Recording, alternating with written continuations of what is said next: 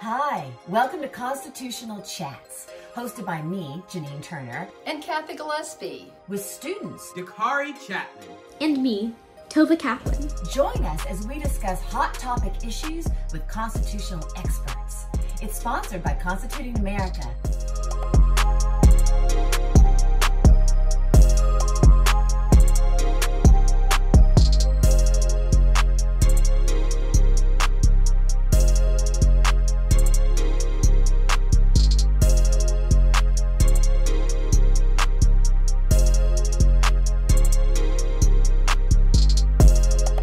Hi, everyone. Welcome to Constitutional Chats, Constituting America's Constitutional Chats. We're thrilled you're with us today. My name is Janine Turner. Come on in. I'm the founder and co-president of Constituting America. We're thrilled you're with us today.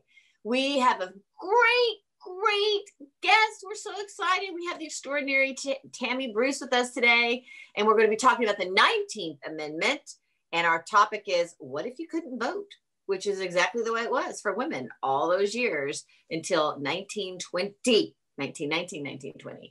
But my name is Janine Turner. I'm an actress by trade. You can find out all that at JanineTurner.com. But as I said, I'm the founder and co-president of Constituting America. We're thrilled you're with us. Cathy Gillespie is co-president of Constituting America. And we like to say an eagle needs two wings to fly. And so Cathy's one and I'm another. And everyone on this panel are the wind beneath the wings of Constituting America, as well as our donors. Oh, in case you don't know about Cathy, Cathy was a CEO on the Hill for a decade. She's so incredibly brilliant. And she's also now one of the few special, I think 16 people chosen to be on the Semiquincentennial Commission, the 250th anniversary of our nation's founding. Cathy Gillespie, you're on. Well, thank you, Janine, and thank you for all you do to lead Constituting America. We're really blessed to have your leadership. I want to thank our sponsor today, Mr. Jerry Kohler of New Mexico. Jerry is part of our regular Constitutional Chats audience. He's on almost all our chats. And Jerry, we're really appreciative of you sponsoring this episode of Constitutional Chats today.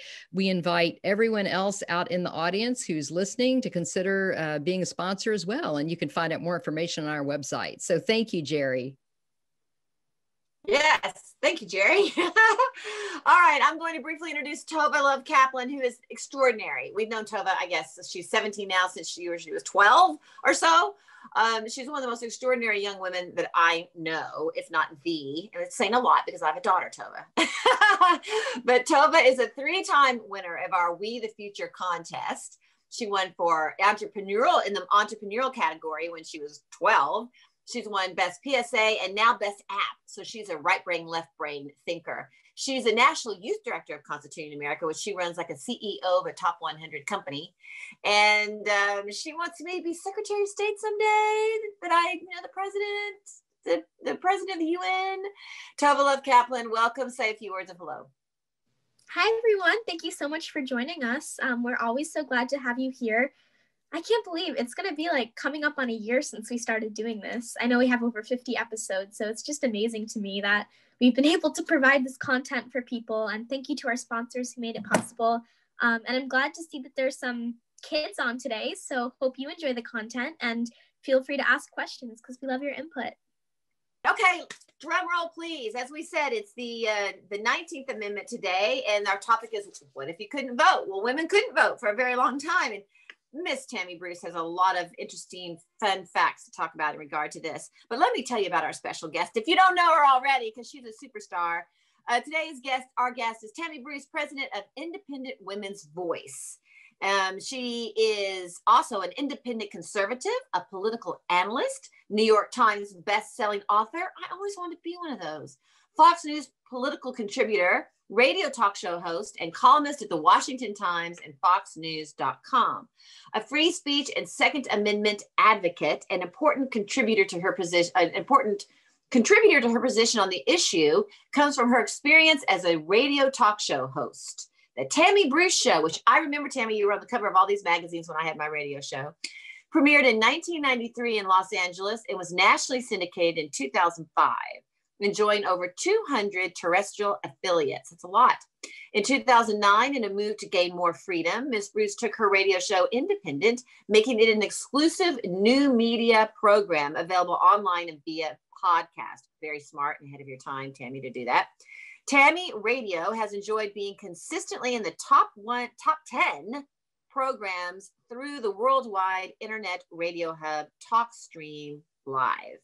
Additionally, Ms. Bruce has been profiled, and her editorials and commentaries on significant social issues, which have been published nationally and internationally in a wide variety of magazines, newspapers, including the New York Times, that's amazing, the Los Angeles Times, USA Today, the San Francisco Chronicle, Esquire, and the Advocate, among others.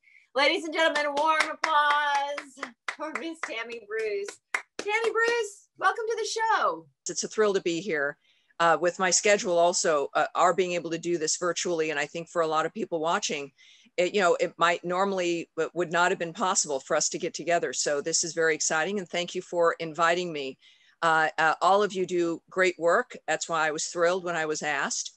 And of course, especially about with the work of your organization, what's imperative is reminding people of its importance, learning about it, because we have a problem with basic education in this country when it comes to public schools and what they teach. And I remember social studies, which now is not taught for the most part.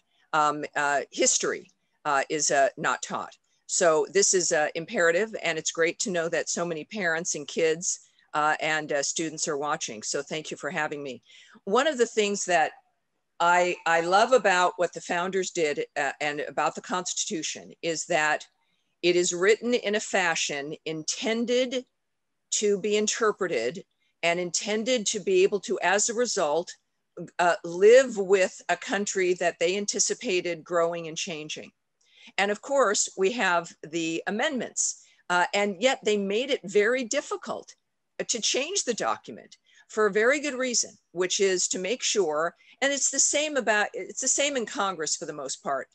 People get frustrated when things go slowly, but the founders wanted things to go slowly because of the heat of the moment. They didn't want things to happen without people really being thoughtful about it. And so a good example of that is prohibition. The 18th Amendment, which I'm sure you've covered already, was something that, I guess on the surface sounded good. And look, alcohol, even today, lends itself to a lot of problems in people's lives, lends itself to domestic violence, to the ruination of lives. And the idea is, well, if we get rid of it, that'll change everything. And of course, we found that the opposite was true. In fact, people made their own booze. If you had enough money, you were able to get alcohol. You were able to go to speakeasies. But it became more of a law for the poor, against the poor, if you will. And that is what morality legislation tends to do, is people with money and access tend to be able to get what they want no matter what.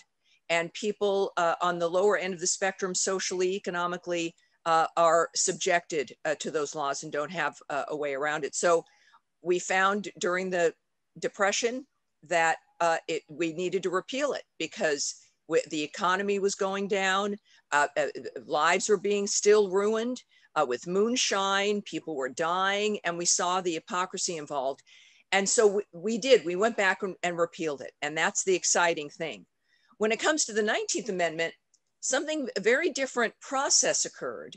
And this is what I think the founders intended, was it was for decades, the argument was that women should be able to vote. Even in the 1700s, around the time of the Revolution, just after the Revolution, New York in particular started property reformation for women. There is a recognition that as, men were fighting in, the war for the Revolutionary War, that you couldn't have women without the ability to act on property, as an example. So there were small steps, but there were reformation aspects when it came to the role of women as owners of property, in handling money, because we were considered effectively property. Right? Women were not able to take a job. We weren't able to own a piece of property. We were not able to take inheritances. And it's like, that's why in Downton Abbey, everybody was always worried about the woman getting married because she could not inherit anything from the family estate. So in the States, you know, as we were in the war, there was a recognition that women advocated for this. It was, you know, how can we live our lives without being in charge of our lives? And that was very important. So in the 1800s, I mean, for decades prior, there was agitation for the vote. It was recognized as the country got bigger after the Civil War that women, and with the Civil War going on and such upheaval, you know, there was no reason to have half the talent in this country, half of its citizens not be able to participate. So that was really kind of the slow time argument, right? And it persuaded people in the process. There was all kinds of action that was used in the process. And then we finally got to the point in the 20th century where it was possible and where it worked.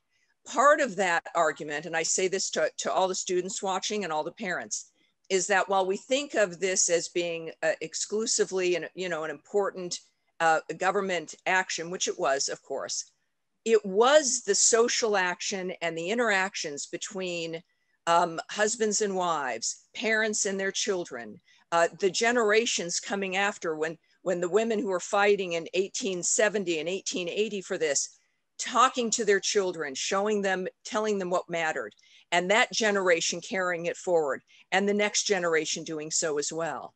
And that's important, but it involved also not just women and their daughters, but it involved their husbands and their brothers and their fathers, their best friends, and moving this along. So you have, of course, Congress that was all men voting for the 19th Amendment. So it was men giving up effectively their power. And that's what having the complete vote was having complete and total power.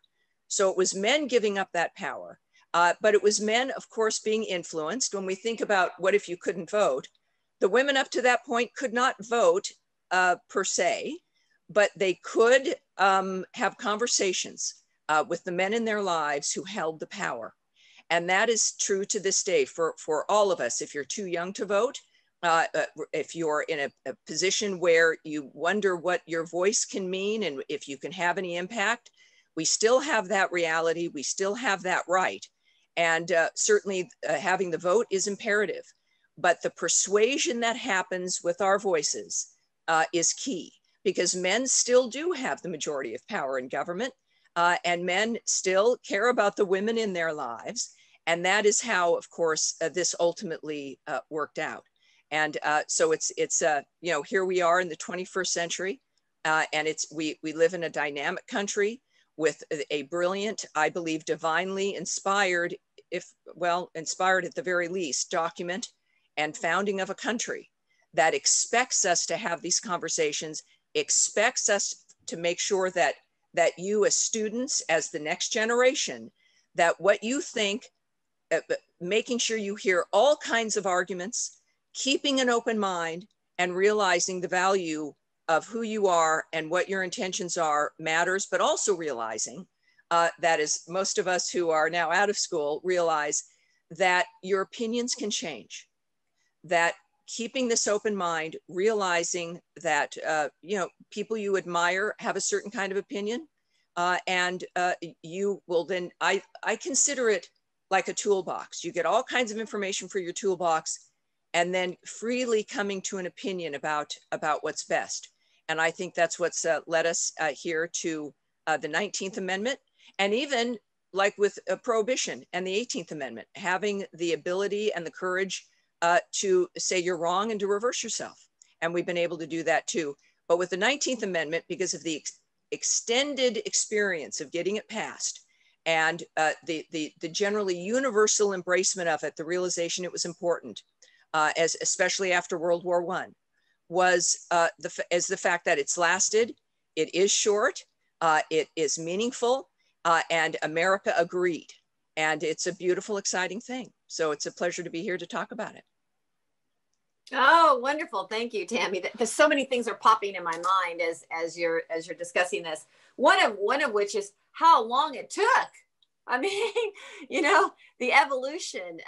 In the 1776, Abigail Adams was saying, "Remember the ladies," and John Adams, who I think is wonderful, one of my favorite founding fathers, like whatever, you know, he was like, "Sure, sure, Abigail, we'll remember the ladies," and yet Abigail Adams was such an influence over John. You know, she was, and right. That's really, really true. Behind every man is a woman, so to speak, is the power that women still manage to have. And what I also find astonishing, and I've even been trying to explain to my daughter, who's now 23 years old, what it was like to be in Hollywood as a 17-year-old in 1979 or 1980. You know, that what it was like as a woman to step into that world, and it's incomprehensible for her, which, you know, what it was like to try to exist in a way where you weren't demeaned or put in a bathing suit and working your way up for respect, even into the 1990s, even when I was on a hit show, you know. And so it's good that it's hard for them to understand that, because it means we've made a lot of progress. But I just think about the continuing stair-step evolution that we all have been making, and it's really astonishing that it took as long as it did. But that's, as you say, our founding fathers didn't want it to be a fast process. And lastly, I'll talk about, and maybe the issue we're having with dialogue today. I'm reading a lot of books right now. I'm reading about 6 books at once, but this situation that we're in, where only one point of view matters and that there can be no open dialogue, we wouldn't have progressed as a nation, ironically, without the dialogue. And now people think, well, you can't have the dialogue or we won't progress as a nation. What are your thoughts about that? Because I think the thing is, it's my way and this is the way it has to be, or, you know, and so that we can progress, but that's not really how an exchange of ideas or the growth of the country or amendment process, any of that is supposed to happen. What are your thoughts on that? Yeah. It's what made and makes this country the greatest on earth, is the premise, and the founders knew this. What's happening now is not unique. It's not just an American thing, certainly, but the founders and the first amendments, right? The first and the second and the third, the founders understood, coming from the old world, what the threats were. It was about the human condition. It was the desire of power to keep you from being able to meet. So that's the First Amendment. These were prohibitions to government. They were statements to government about what you don't dare touch. You don't dare touch anything because we're the sovereign. And that was, of course, flipping the world on its head. Normally, it was, of course, the monarch who was the sovereign. In the United States, the people were the sovereign, which means we were granted every single right that was godly and humanly possible. And that was bestowed upon us, not upon the leaders. So the government does not give us anything. We give the government the power to take action and to have certain powers. So the founders understood that being able to meet, free expression, being able to speak your mind about the issues, also being able to have a firearm, being able to worship as however you want it. These are the First Amendments, because those are the things that were used to crush a people. That prohibiting those things were necessary to keep people down. And it is why people fled the old world, because they wanted to have their faith. You have the Mayflower, you know, those people coming over. It's like, enough of this. We want to be able to just live our lives. And that is the seed. And they knew also that in order to be free from a government that might be tyrannical, you needed to be able to have conversations. It was imperative that you had debate. It was imperative that the government not be allowed to stop you from being able to have those conversations. Any sort of, whether going to church and praying, or being able to meet with a group that maybe the government doesn't approve of, or whatever it is. Those are the actions they take that they knew would crush us. And here we are. And it may not be government regulations, but now you have non-governmental entities that whether it's the tech industry, entities that control the town square and the conversations we have, social media, et cetera, they're doing it instead. And I think, Janine, this is our challenge now, is realizing that while big tech might not be government, government is involved with big tech. Someone who is a pretty high up person in Facebook just left Facebook to go be in Joe Biden's administration. We know there's a revolving door between government and media.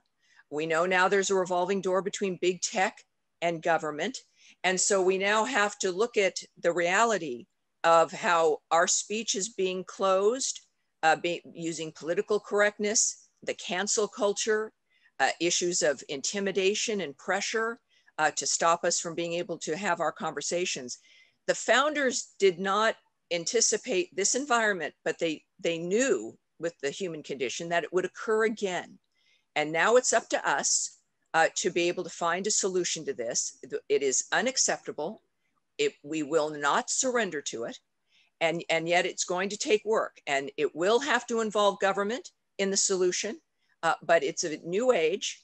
And what we're dealing with here is a section of, well, it's not even political theory. It is, again, the human condition. Through the last century, it's individuals who know that they can't persuade you through a conversation. So they want you to retreat. They want you to zip it. They want you to be silent because they don't want anybody else to hear your argument, because your argument might be interesting and intriguing and important and persuasive. And that's the only reason to shut people up. I get excited with having conversations with people because I'm confident in what I think and why I think it.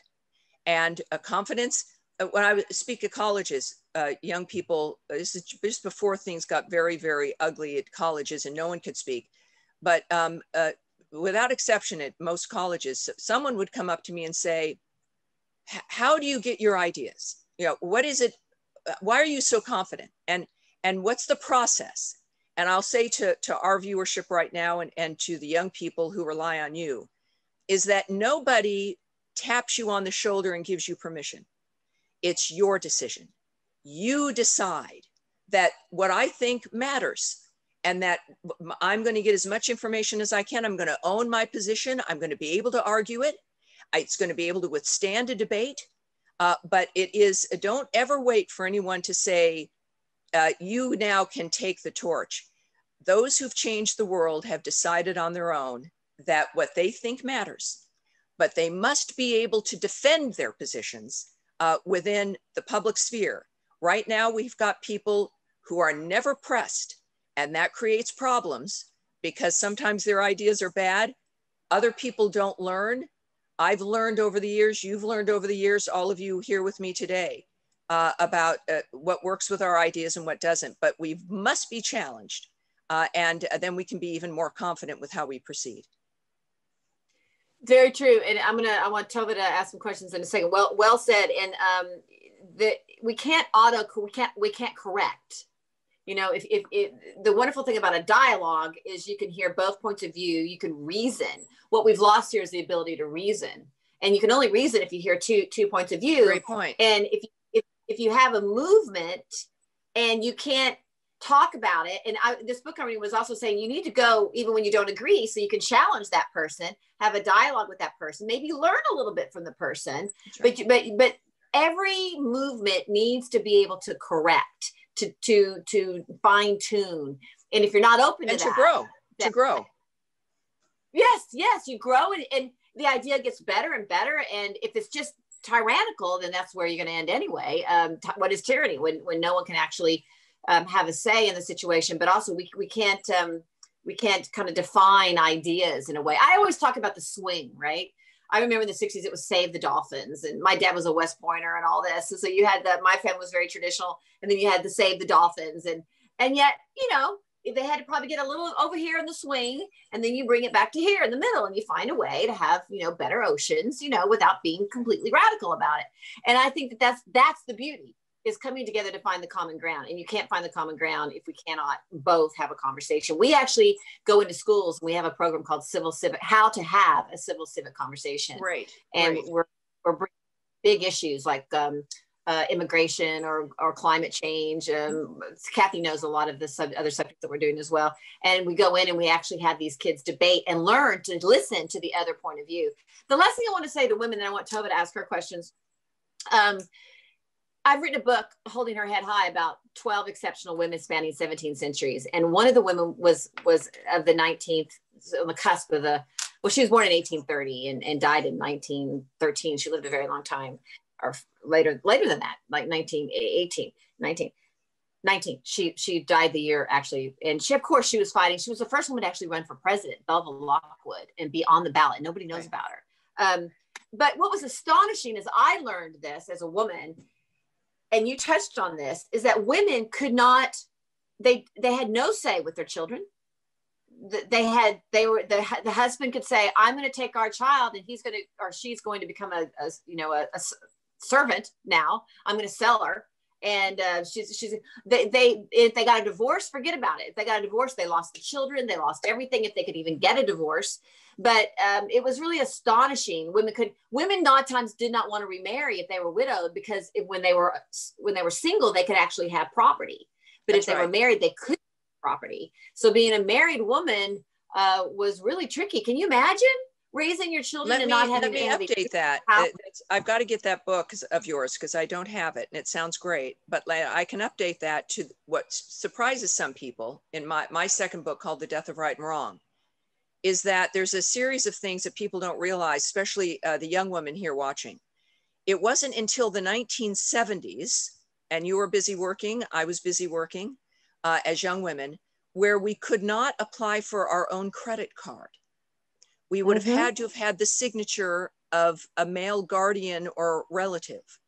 Up until, I think, also the 70s, and maybe even to the 80s, but women were not allowed to fly on the shuttle airplanes between New York and Washington, D.C. Girls were not allowed to be pages in Congress as recently as the 70s or 80s. And then help wanted ads, you'll recall, were separated. A lot of people don't know this, by gender. There was the help wanted ads for men and the help wanted ads for women. And all of the assistant manager jobs and the higher paying jobs for the executives, or the assistant to the executive, were for the men. For women, it was waitress and secretary, and you couldn't apply for the jobs.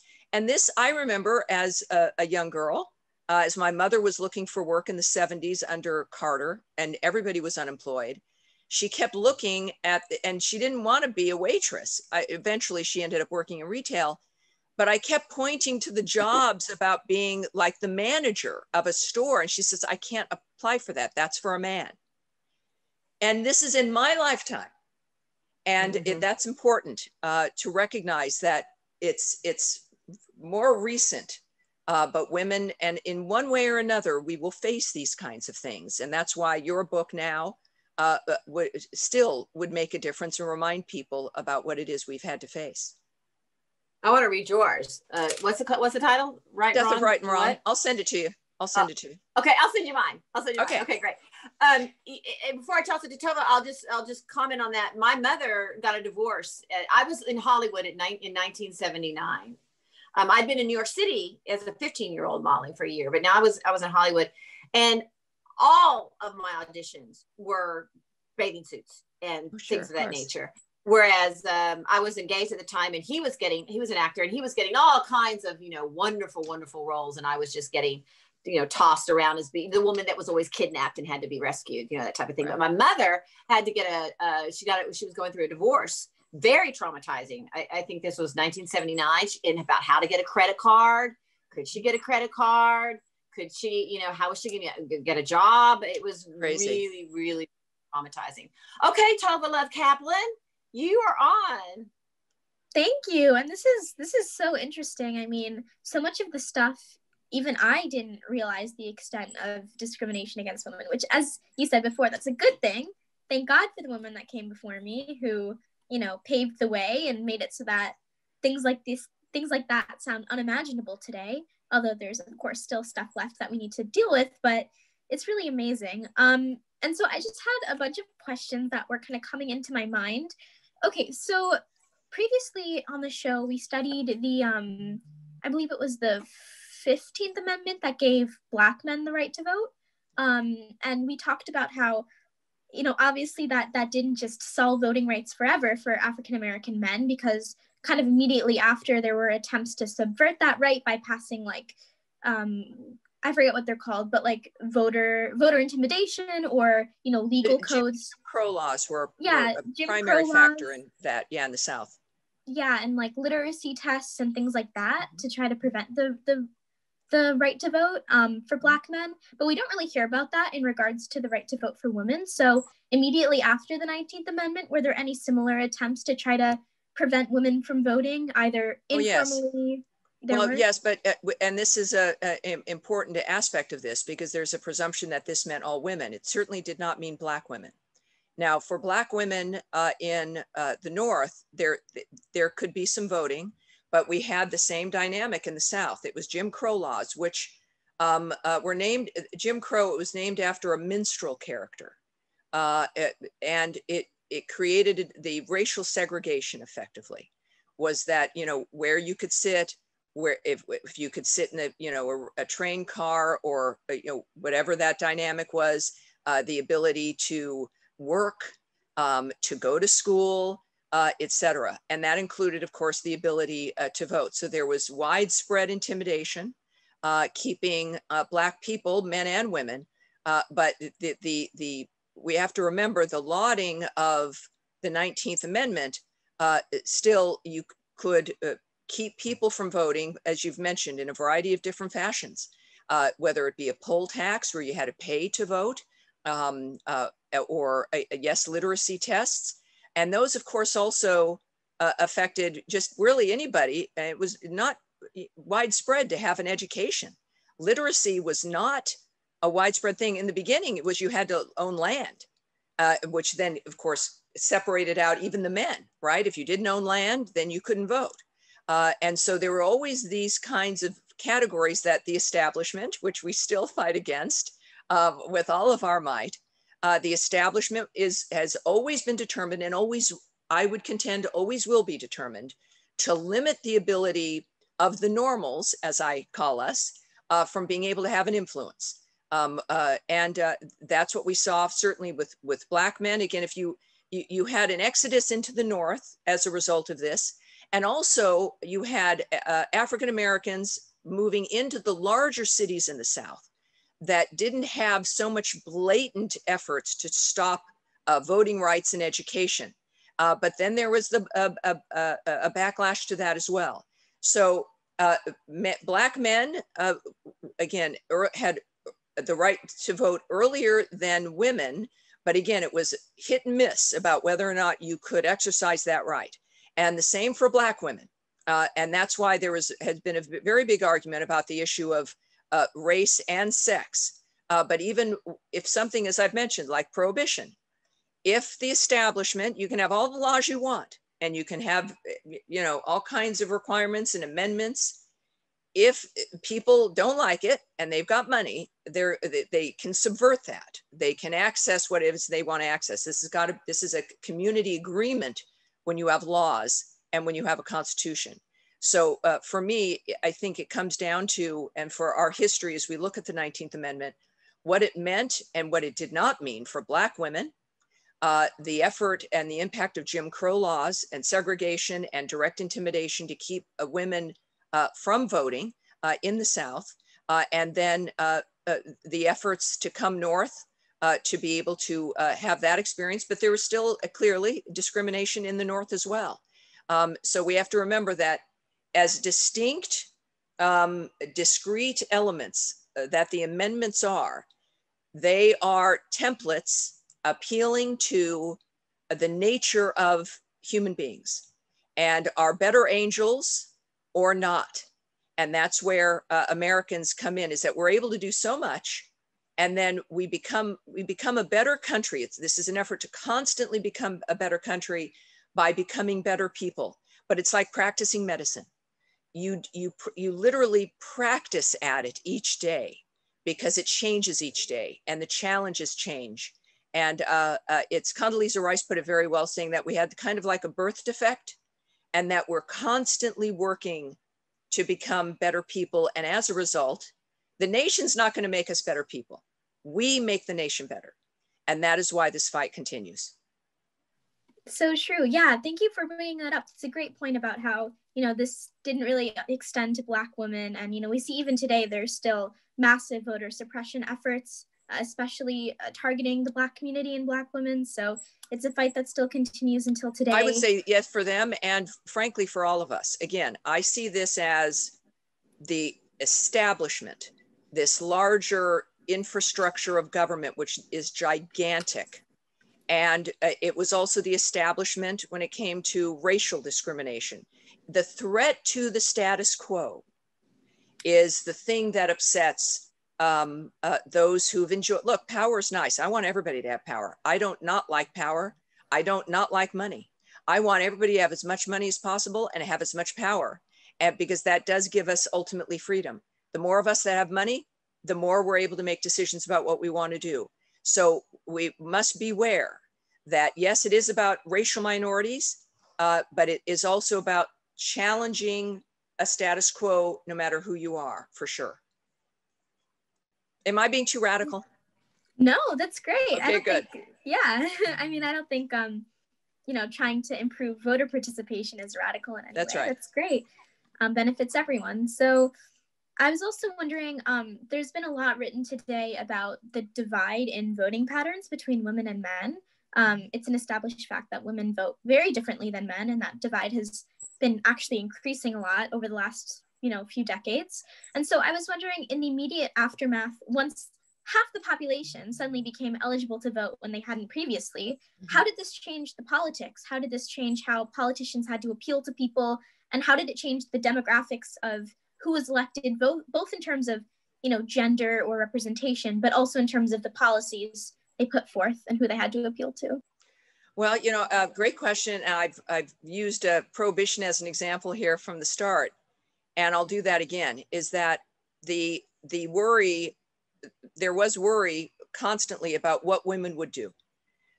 How would they vote, right? Because women are different from men. We do have different interests, but not inherently completely different interests, right? Our interests are our family for the most part. It could be a traditional family or an extended family, our community, the people we love.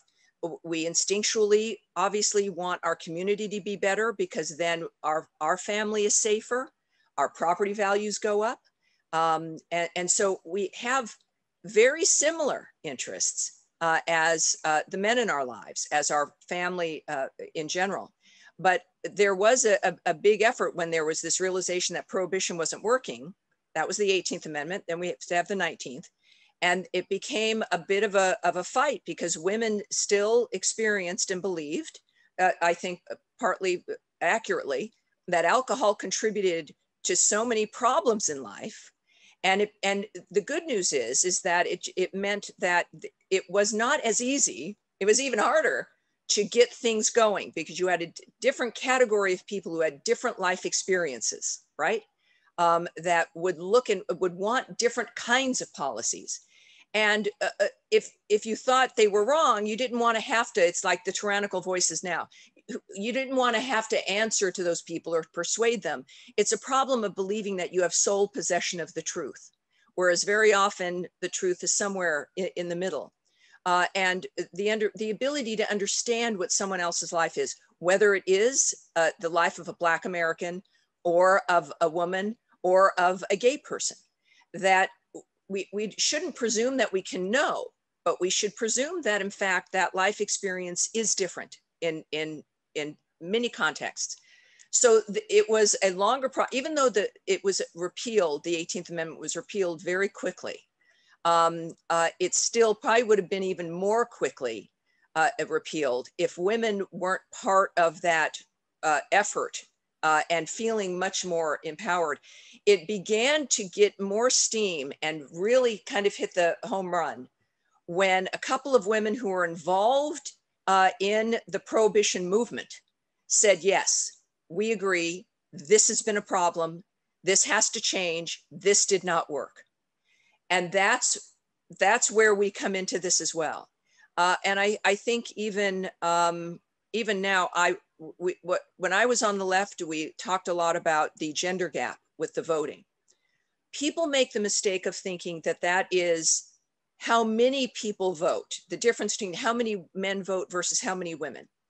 The gender gap, as it was defined and created at the time, actually spoke to the issue of, in a household, whoever made the decision first about what or who to vote for, the spouse followed.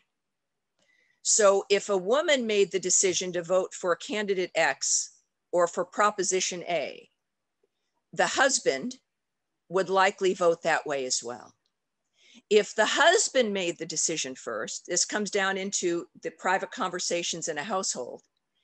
If the husband made the decision first, that would impact the way the woman voted.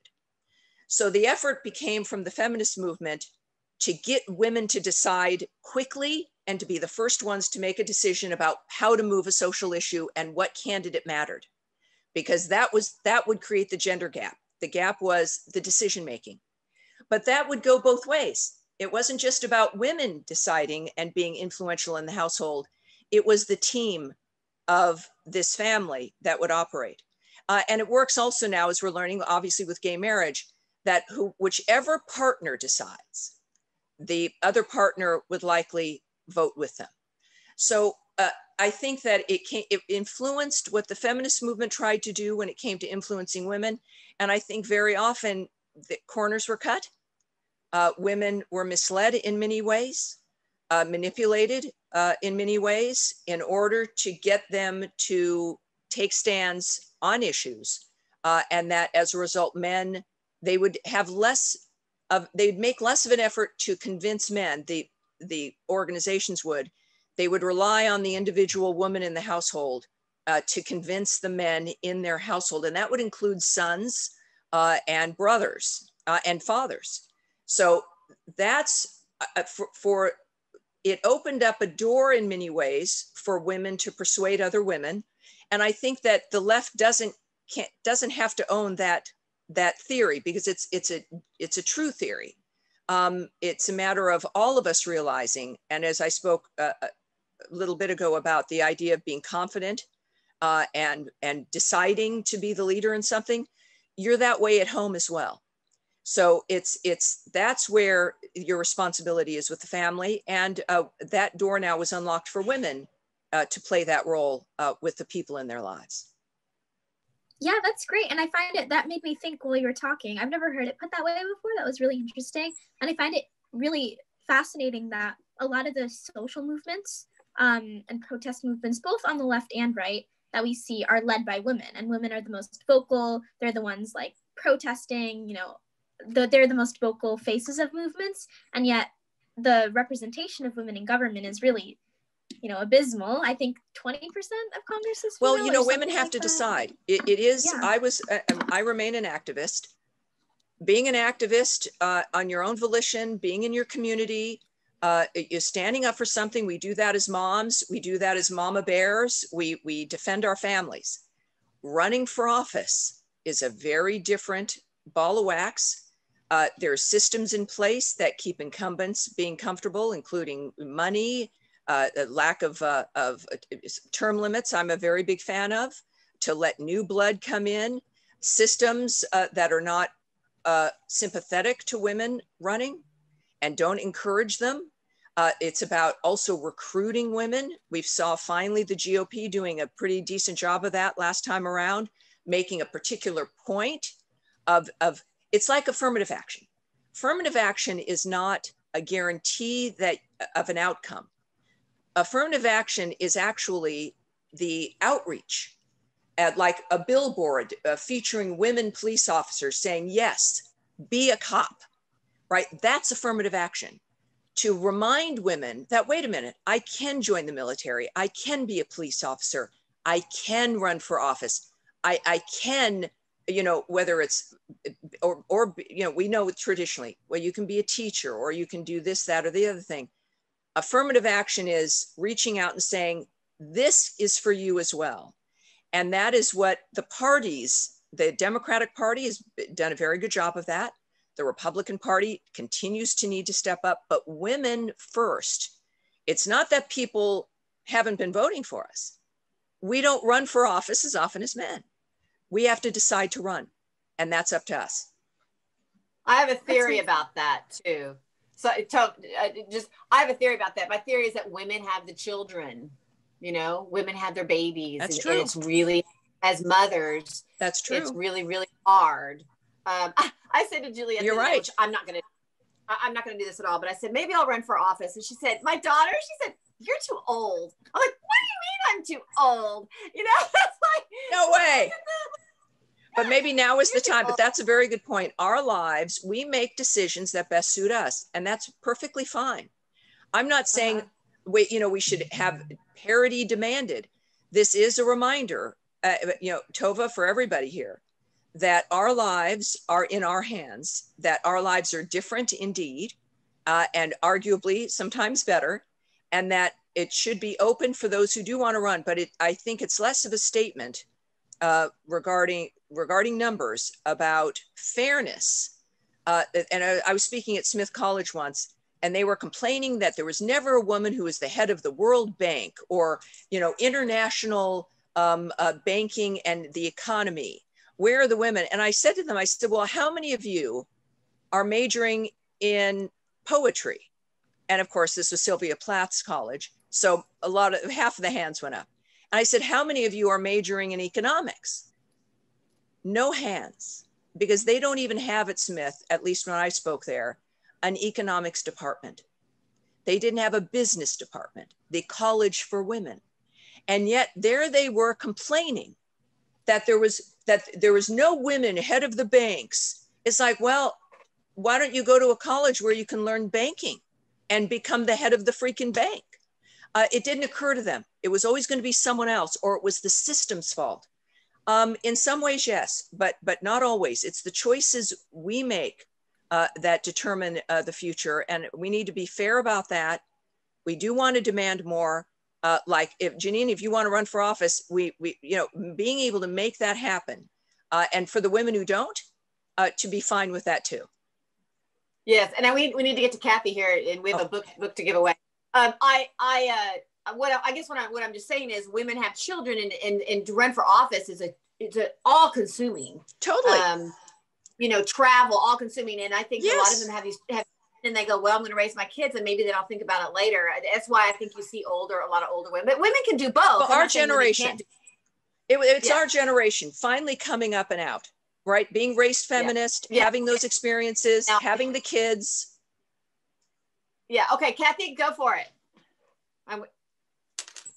Well, thank you, Tammy. We've got so many great listener questions and comments. I want to lead with Michael Amowitz, who says that he's so glad that we have Tammy on today. We need so many more like her in media whenever possible. So we're really glad that you're with us today. Professor Klinger adds an important point, and I was always really surprised about this. He says women had been given suffrage in different states and places at different times before the 19th Amendment. Wyoming had given women the vote much earlier. Many states allowed women to vote in municipal and school board elections long before they could vote in state or federal elections.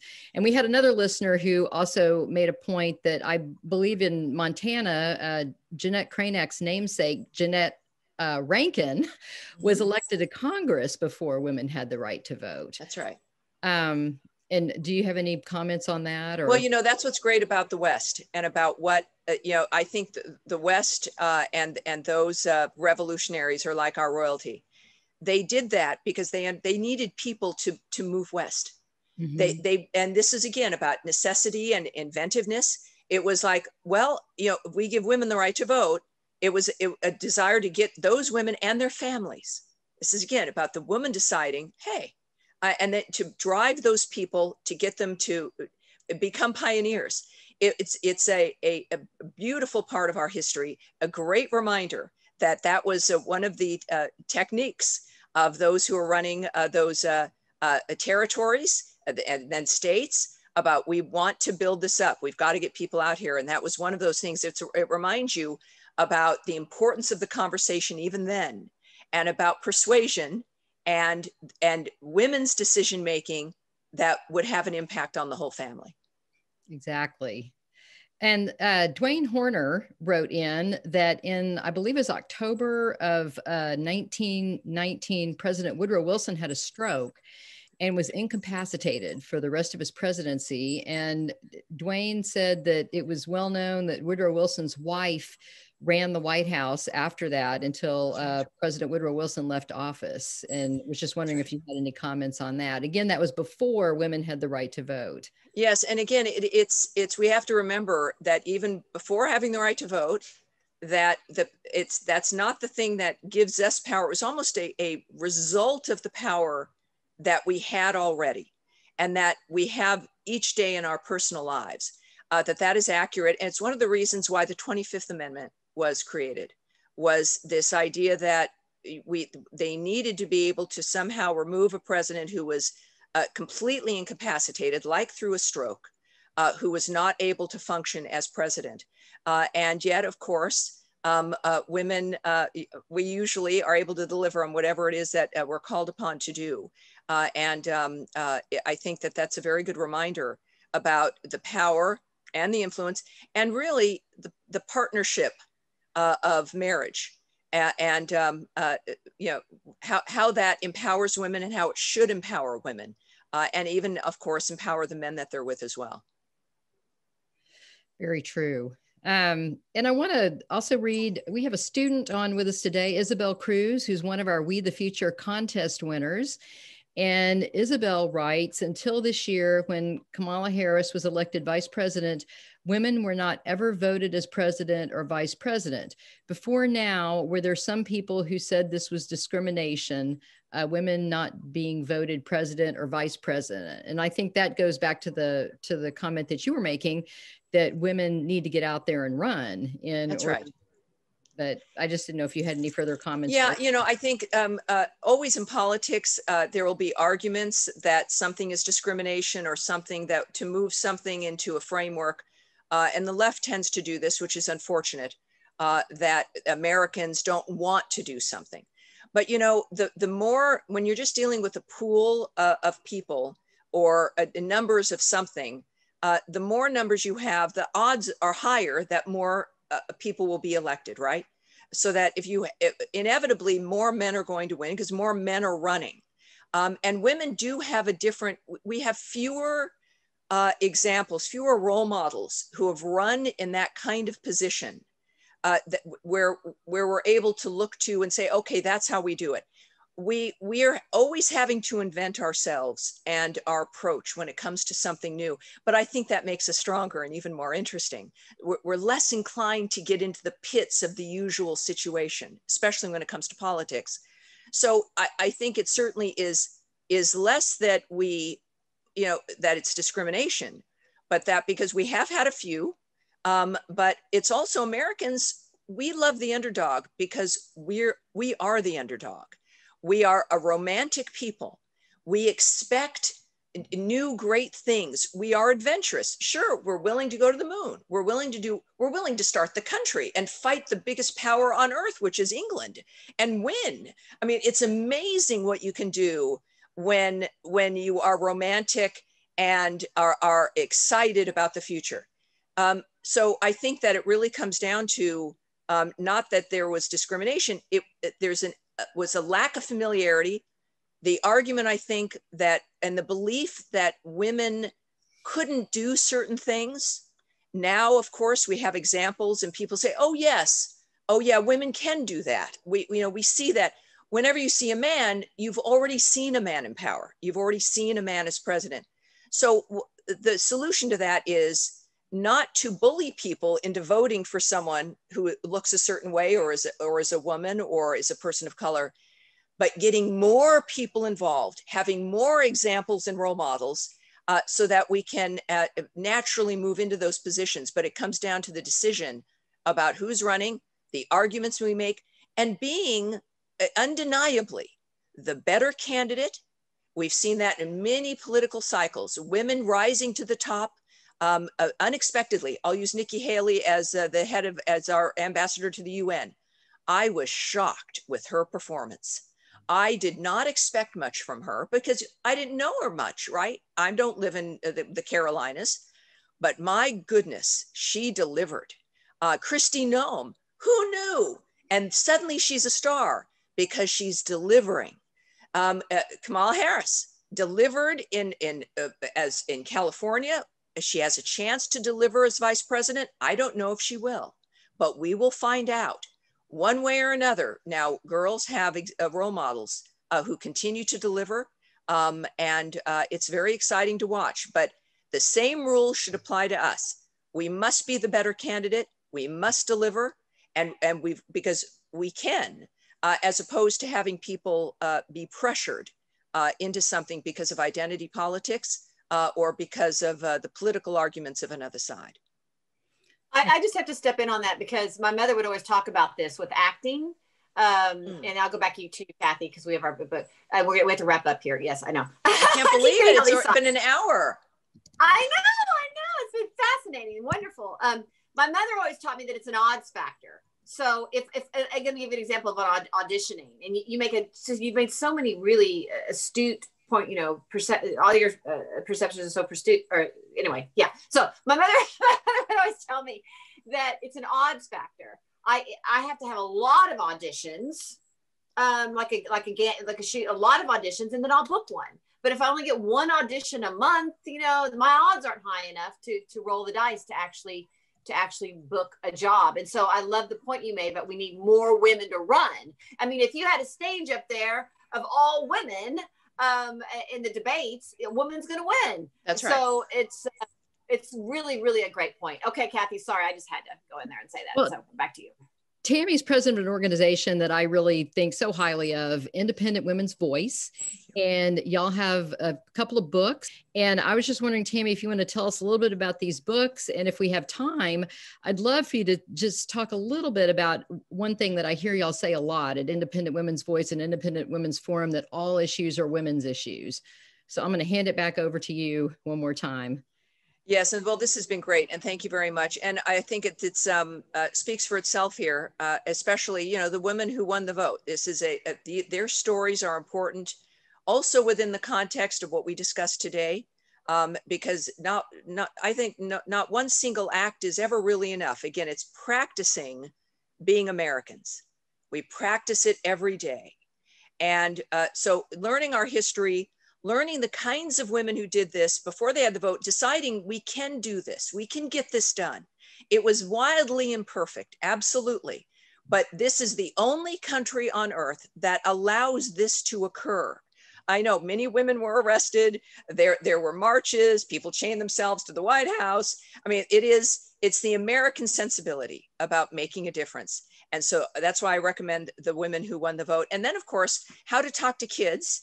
Whether you're a teenager and you've got, a little brother or a little sister, kids in the neighborhood, maybe you're a substitute teacher, maybe you help out at church and you're heading up something there at the church or at the temple, is that the nature of how to broaden this out and talk with kids about issues like this, that everyone can relate to, no matter what our age, as we become conscious of, that you want to choose what you want to have for dinner, and that the issue of confidence and knowing what you want and how that relates to how we deal with other people and what our futures look like and what we really can do and what we need to do to be able to realize the kinds of things that really appeal to us. When I was a kid, I wanted to be a pianist or an astronaut. Now, I haven't become either one, but it is about adjustment and having, dreams. And realizing that in this country, certainly, those dreams can come true. And it's a very exciting time to live at this point. Well, thank you. Very well said. Thank you so much, Tammy Bruce. It was a joy, and it's incredibly inspirational. Well, thanks to all of you. Great points. Great points. Thank you. Very exciting, Cathy. Thank you. And Janine, you're the best. And people can visit me at iwv.org. But we're all in this together. And it's a pleasure and an honor to be with you. Thanks, you guys. Oh, thank you, Tammy. Have a great day. And thank you to our sponsor, once again, Jerry Kohler. Jerry, we really appreciate you sponsoring this episode. Thank you, everybody. Thank you. Have a wonderful day.